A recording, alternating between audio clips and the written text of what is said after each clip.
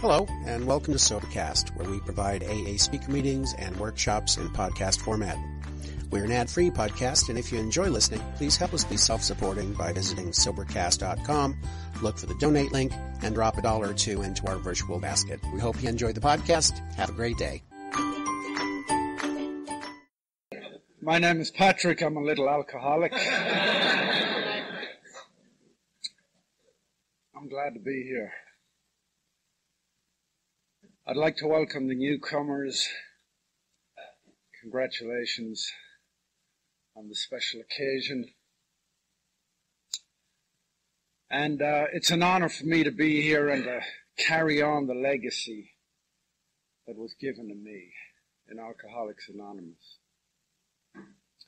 And the second part of the alcoholic story is not much good without the first part.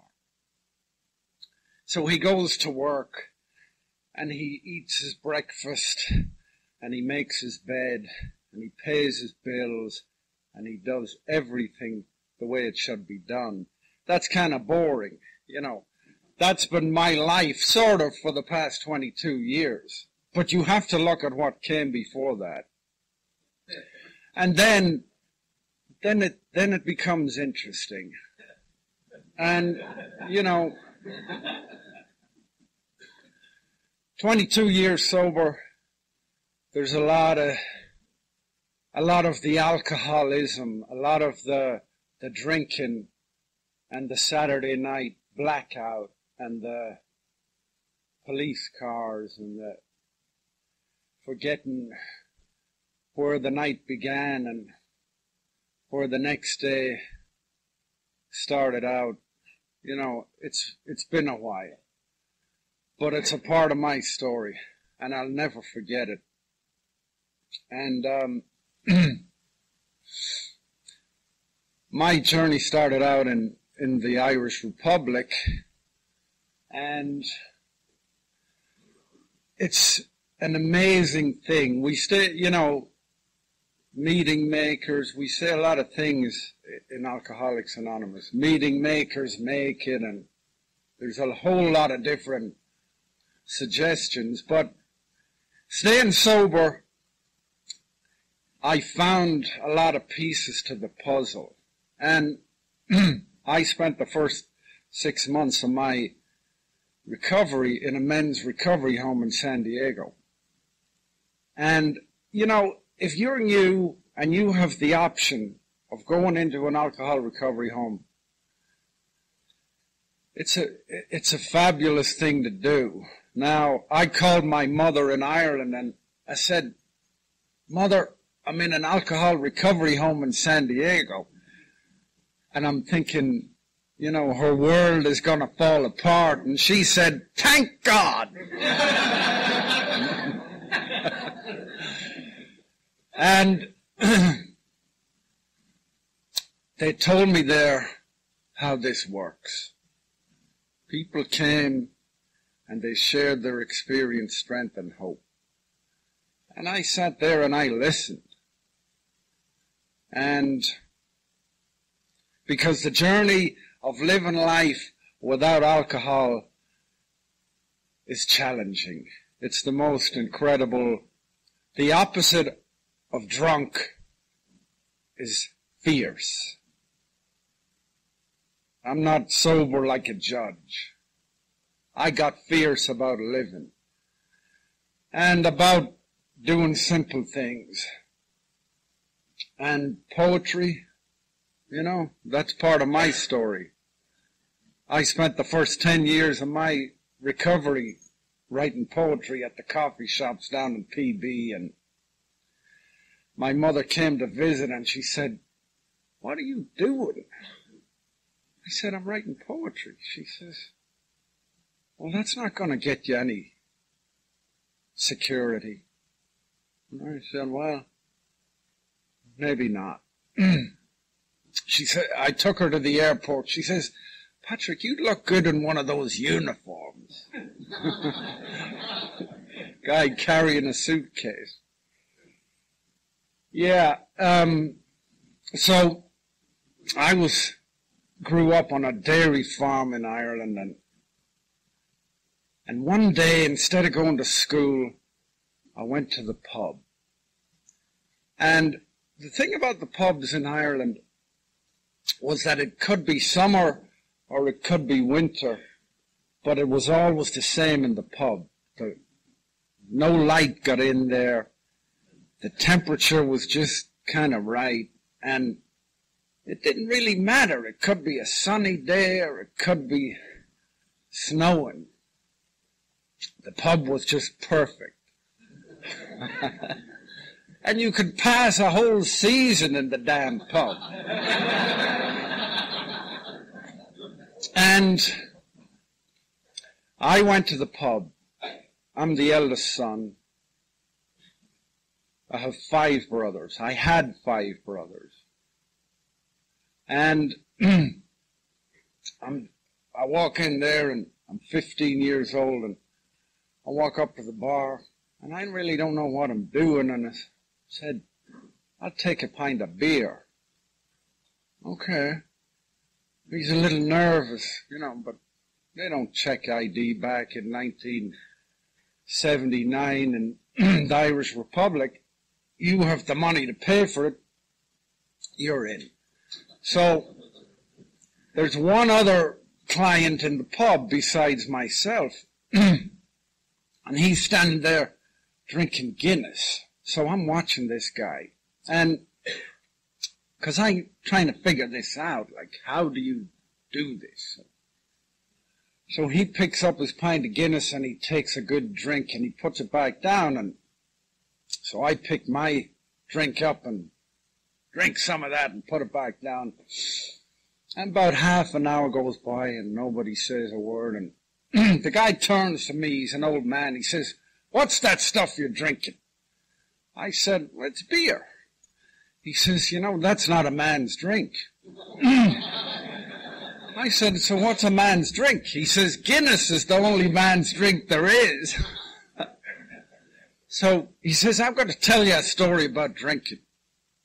When I was a young fella, not much older than you, me and a couple of the boys said, we're going to see who's a man here. So we went to the pub and put our money down and said, keep those pints coming. So Jimmy drank 20 pints of Guinness and collapsed in the corner. And Tommy drank 2 more pints and went and puked it all up on the wall. And what did you do? Well, I drank 24 pints of Guinness and got on my bicycle and rode home. And I had found a role model.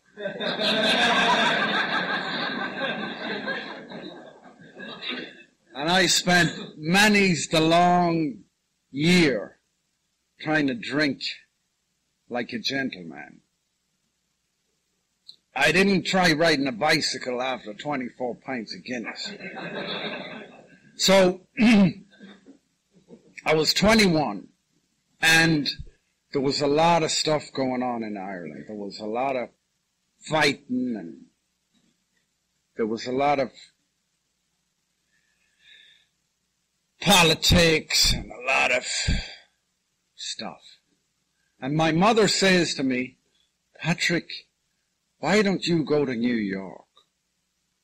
And I said, wow, what a good idea. Now my father had different ideas. He says, look, if you want the farm, it's yours. And I said, I'm going to New York. So I was drinking all that I could. And I was smuggling goods across the border, and I was collecting unemployment. And I was relatively content.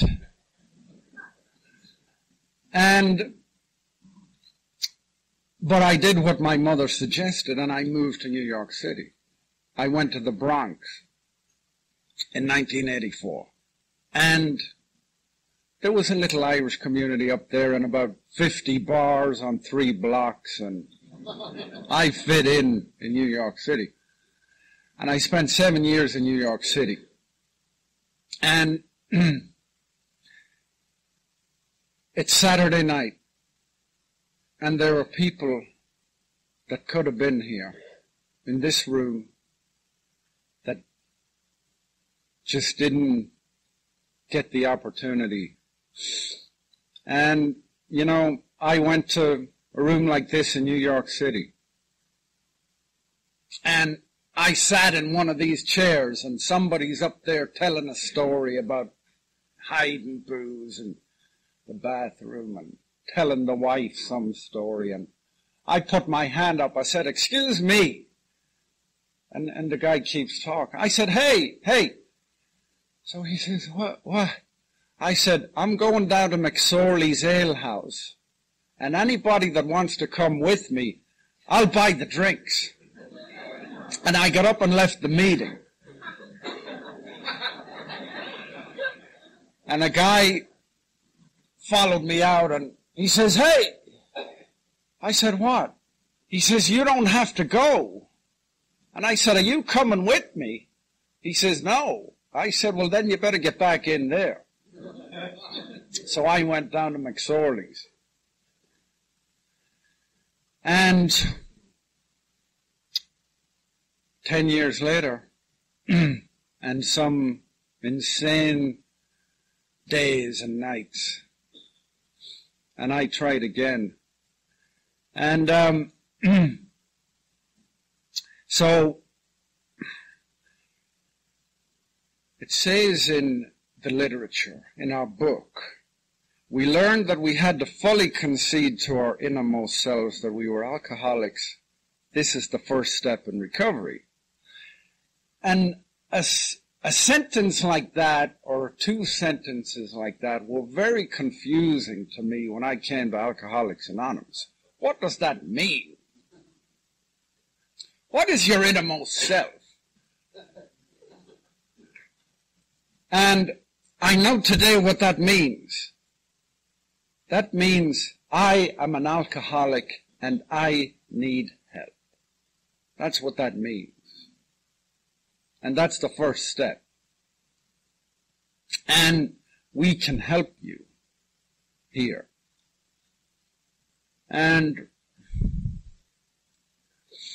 then these steps that follow. And there's a tradition. There's a native Indian tradition called a vision quest. Crying for a vision, they call it. Where somebody has no name and no identity. And they go out alone and they spend time until they see something. And they find the thing that gives them the identity. Now me, I would look in the classifieds. Like, I have no job, I need a job. So I look in the classifieds, and I start with the A, and I work down through the, let's see, baker's assistant.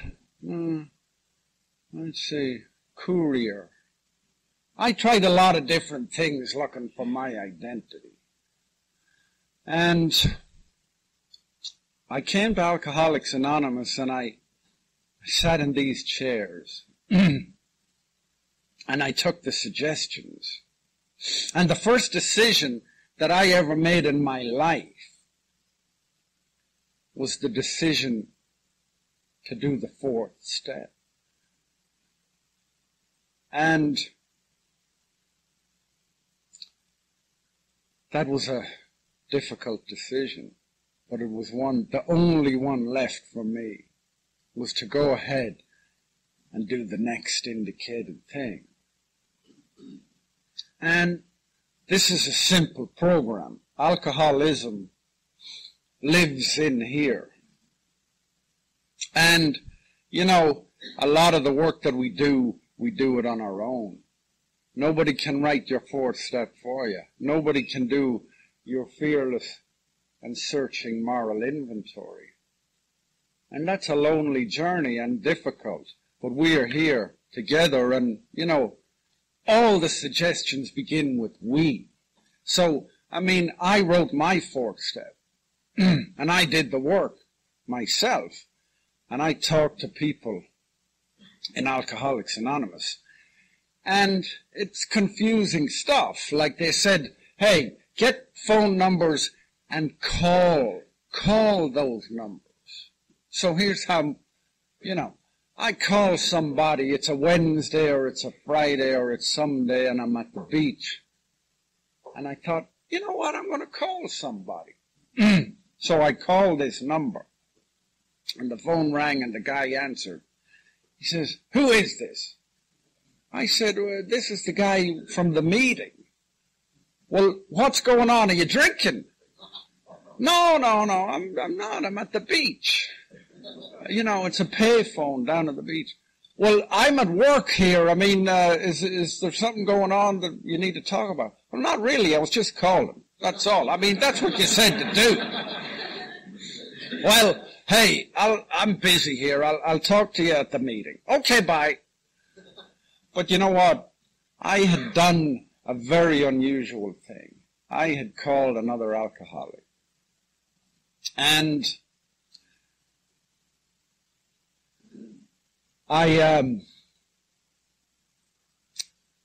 was at a meeting some days ago and somebody came up to me and says, how did you do it? And I said, this is how I did it. Talking to another alcoholic.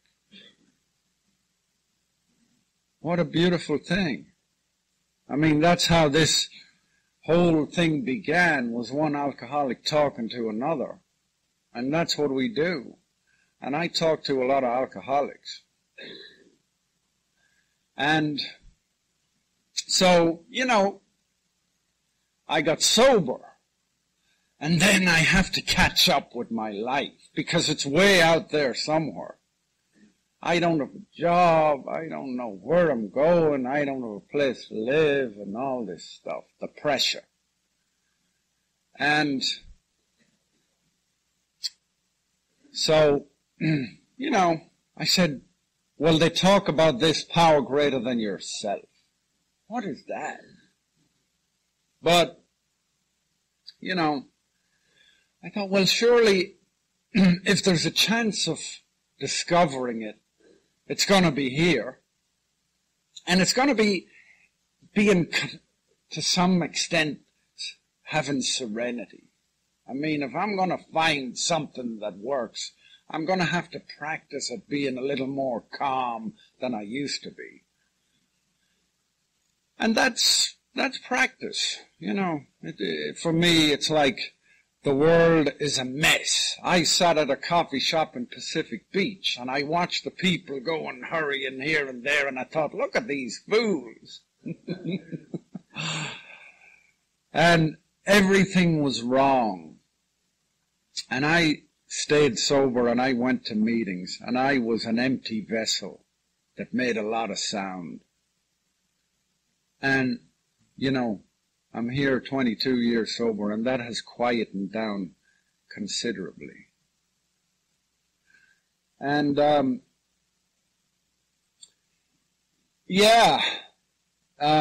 so today I spent the day making apple juice in Julian. And I manage an apple orchard with 3,000 trees.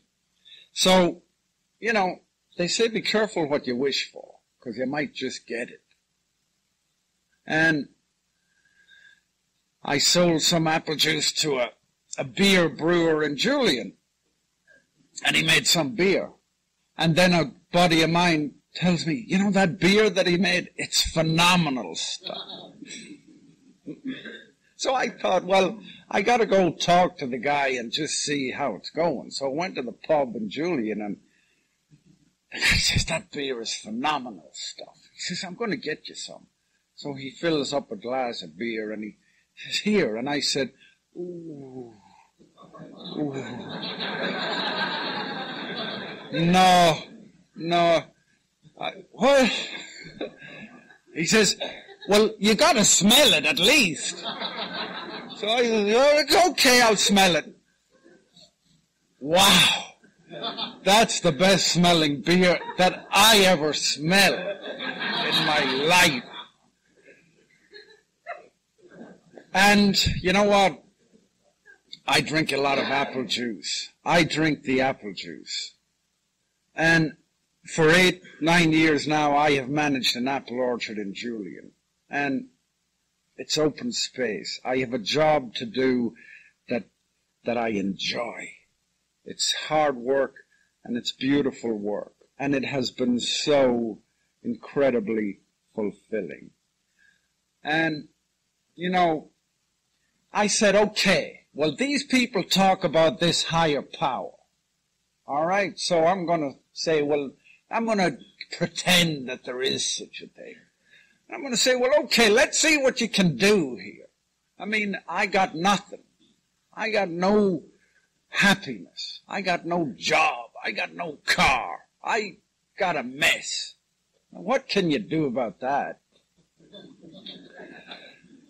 And, you know, I came to Alcoholics Anonymous, and I believed, you know, I got me a book, and I read that thing. I mean, I sat at the coffee shop, and if you find yourself sitting at the coffee shop and you're reading the big book, that is a very cool thing for an alcoholic to be doing. I mean, there's a lot of good books out there. Literature that's been translated into all kinds of languages. But our book here is one of the most life-changing pieces of literature that was ever written. And that book is all around this earth. And, you know, it's not easy to sit down at the coffee shop and open that book and start reading it. But that's an amazing thing to do. And I'll tell you something else that I found out. There are no extra words in that big book. There are none. Every word in that book, sooner or later, you're going to need to know them. You will. And I have had situations where things got really crazy. And I knew a guy that was sober, and I knew that he was a lawyer. And I thought, I'm going to call him, and he'd give me some good, solid advice. So I called him up. I said, hey, I need to talk to you. Okay. So let's meet. Okay. So we meet. So I tell him a little bit. I tell him like 5 words. He says, do you know what step 10 says in the 12 and 12? And I said, but hold on, I need a little bit of legal counsel here. He says, you know what? Let's just take a look at what step 10 says in the 12 and 12. I said, well, if that's what you think, that's what we'll do. And I am so grateful for people that know where these things are to be found in the books. And I was willing to make that phone call, and I had that number. So I have a 22-year token in my pocket. And when I sat there with my 90-day token, I thought, man, 22 years, things are good. All those ducks are going to be in a row. Every duck in the barnyard is going to be lined up perfectly when I get to be 22. And I can tell you what, that this year has been one of the most challenging years of my life, drinking or not drinking. And I can tell you that I have walked through a lot of pain this year. And, you know, I went back to Ireland in October, and my father had cancer, and I sat and looked at him, and I knew that he was not coming out of this. And 21 years ago, my father came to visit from Ireland, and he says, I don't see much change here. I mean, You're not going to work. You're kind of sitting around writing a lot. And what are you doing? And I thought, there's the reason why I'm an alcoholic. Right there. So I thought, you know what? I'm just going to eliminate the problem. I'm going to tell him, get the hell out of here. Get out of my life. Because I can manage just fine without you. So I worked out a plan. And then I thought, well, damn it, I better talk to somebody about this. But surely they'll agree with me. So I went to talk to a guy, and I told him the story. And I said, you must understand that this is the only option I have. And he says, well, it sounds like you need to say something, but whatever you say, you need to say it with love. And I said, what? I mean, whose side are you on? So, you know, I didn't say anything. I never said a word to my father. And I went back in October, and I sat across from him, and he says to me, I'm glad you came. And I said, what else would I do? And he said, you could have stayed where you were. I said, no. And my father died in November, and everything between my father and I was good. And then my brother, they found his body in January in his apartment. And he was a year younger than me. Luke. Now, Luke came to Alcoholics Anonymous. And our book talks about those two who suffer from grave emotional and mental disorders. But many of them do recover if they have the capacity to be honest. And Luke came to Alcoholics Anonymous, and he was like, you know, the Bible and this and that. And so, you know, Luke wasn't born that way. We used to go drinking together, and we hung out, and we went to New York together, and he just could never get this thing, and he had a hard time, and he spent 20 years diagnosed schizophrenic and taking medication and drinking when he had money. And so, I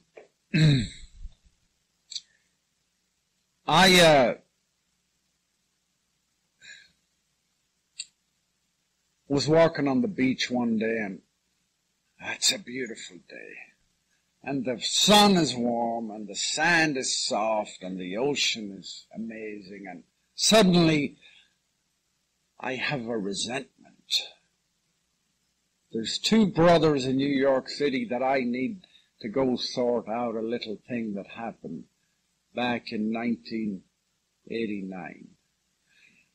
And we wound up in hospital after a fight in an Irish pub in New York City, and I decided I need to go back to New York City, and I need to see those boys, and I need to set this thing straight.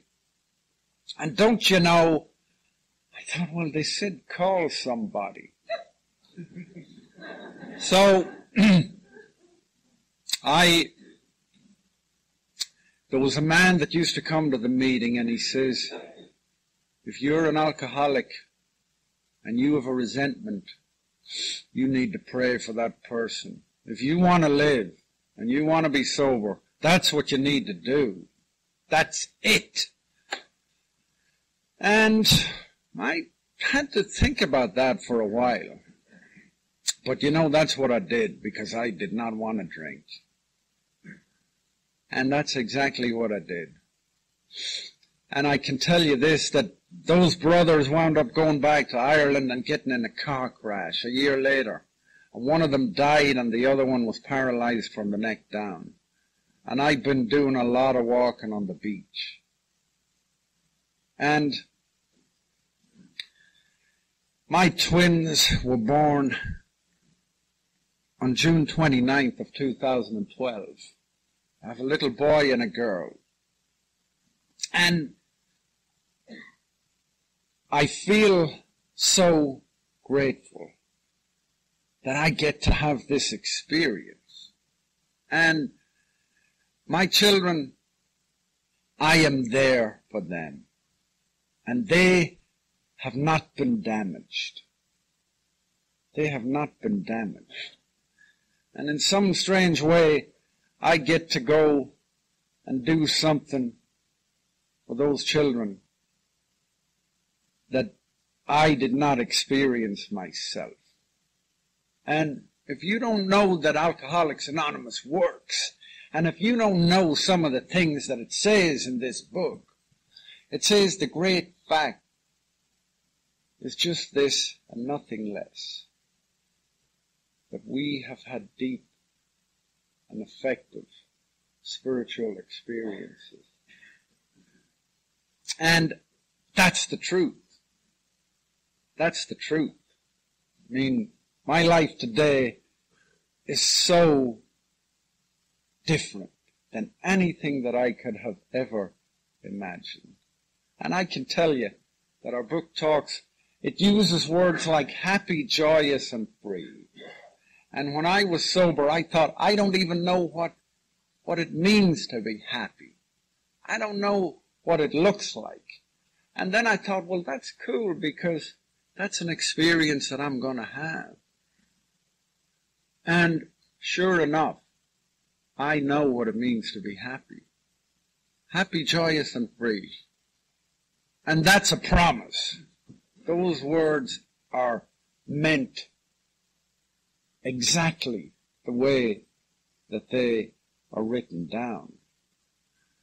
And it says, too, if we are painstaking about this phase of our development, we will be amazed before we are halfway through.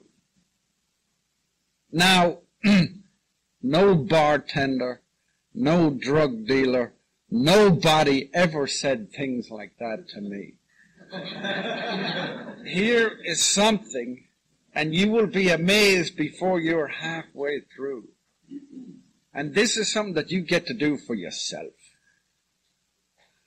And that is a beautiful thing, because I know this is Saturday night, and all of you have had a whole different experience with a Saturday night than this. And it's a big deal, and it's an amazing thing to sit in these chairs and to be sober, because you know what those sirens sound like, and you know when those lights are flashing in your mirrors, and you can't count if there's 2 or 4. But you know that your life is going on a journey, and you may not want to do that, and there's nothing you can do about that. And so I met a guy in Julian, and this man has walked 34,000 miles this past 14 years. Walked across the country 8 times. And I said, Steve, why did you start this thing? I mean, how do you just start walking and never stop? He says, well, my son died. He took his own life. Yeah. And he was an alcoholic, he says, but we didn't know it. We just couldn't see it. And then my daughter died of a drug overdose. So Steve goes walking. And he carries a little sign, and it says, love life. Love life. And I said, Steve, I mean, there's exceptions to this, surely. He says, no, there's not. There's not. There's no exceptions. But Steve told me a little story. He says, you know, a long time ago they sent me to Alcoholics Anonymous because I'd got a DUI. So I went to a meeting, and the guy beside me goes like this. He says, you're going to have to introduce yourself as an alcoholic because this is a closed meeting. And he's like, well, I don't know that I want to do that. So the other guy gives him a dig. He says, listen, I've been coming to this meeting for 11 years, and I never had a drink in my life. Where are you going to get this kind of therapy for free? So, I said, you know what? That was a wise man. That was a wise man. I don't know that I'd be going to Alcoholics Anonymous if I never had a drink. And we talk occasionally about normal people, but not very often. And I've met at least one in the 22 years that I've been sober. Now, this person left a bottle of beer at my orchard, and they didn't drink it, and it was a warm day. And I thought that is the most unusual behavior. And that bottle of beer troubled me, because I looked at it. And, you know, what I can tell you about this person is that they are a happy person, and that their life is so full of being of service to other people. That's what they do. This guy is a doctor of Eastern medicine, and he's always working with other people. Medicine and acupuncture and stuff that's good. And he left a bottle of beer at my orchard, and it tormented me for a long time. And I thought, that's a normal person, God damn it.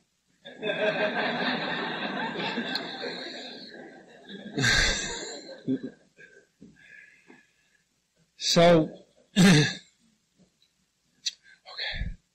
Yeah, so, you know, I thought, okay, God, I am willing to be nobody. I'm willing to not have a name. I'm willing to walk and just be nothing. And I'll believe that I will find the thing that is mine. Yeah. And, you know, I wrote poetry, and I did metal sculpture, and I have been successful. I have been successful doing what I have done. And I have had a lot of pleasure doing work that I have done. And now I manage an apple orchard in Julian, and I go out and I look at the stars, and I learn to breathe. Which, you know what? It seems pretty simple, but if you haven't tried it, I strongly recommend it. By breathing. And taking a walk. I know you're busy. I know that you're busy. But there's a mountain not far from where I found myself in Julian. And one day I just thought, the wind was blowing all the time. My father used to try to stop the wind from blowing. You son of a bitch! And one day I just put my coat on and went with the wind up the mountain, and it was just a beautiful thing. And, you know, I do that. And when we say, when we talk about freedom, that's what we mean. We don't mean an excuse for freedom. We mean freedom. And it's an amazing thing. I'm working the steps now with a guy who has been sober a long time. And he approached me at a meeting recently, and he says, hey, when was the last time you worked the steps? And I was very offended. I said, well, it's been a while. He says, you know what, if you want to work the steps, we work the steps together. I said, wow, what a novel concept. like working the steps. And I'm working the steps with with another alcoholic. And I talk to this guy, and this guy has been through a lot of stuff that I am going through. And I love it. My life. I love my life. I love the challenges. And it says that pain is the touchstone of spiritual growth. That's the trade-off. Huh? You want spiritual growth? Well, this is the price. So, yeah, breathe and walk with that pain, because some people have taken the alternative road, and there's some places, and some of you know what they are, the penitentiaries and the institutions, and being so sick and so lonely. And look at us here in this room. And I'm just so grateful to Alcoholics Anonymous and the people that have came before me, and that I can come here tonight and find this room full of alcoholics. So, our book, The Best Kept Secret in Alcoholics Anonymous. It's here somewhere. I know there is a book in this room somewhere. Lots of them over there. Gotta have a book. Gotta read that book. Gotta know what the words are. And, you know, the inventory. You get to sit down and take a look at where you've been in your life. And that's a blessing. If you have been told that it's difficult, the state penitentiary for a long time is difficult. You know, the infraction with the police, where there was a blackout and a lot of things that nobody seems to remember, is difficult. The crazy night where stuff got broken and people got hurt, you know, and it's hard to make amends when you weren't even there because you were in a blackout. That's difficult. Sitting down one afternoon and taking an inventory of where you've been is a friggin' great opportunity. And all these things are just amazing, because I'm a real alcoholic. And all those things were waiting for me, that state penitentiary, and still is. That hospital, that institution. You know, so I am a grateful, recovering alcoholic, and I'm glad to be here. And thanks for being here for me this evening.